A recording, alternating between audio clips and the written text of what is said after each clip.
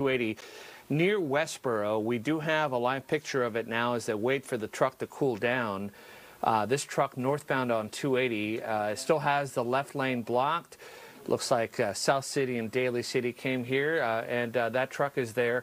So they're just kind of waiting for it on that hillside. Some of the grass caught fire briefly, but here it is on the shoulder. Now, it also flipped over. You see firefighters are taking a pretty careful stance with it. They're also waiting for a tow truck to arrive on the scene. So far, traffic is light. Again, this is northbound 280 right near Westborough on the way up to Daly City from South City.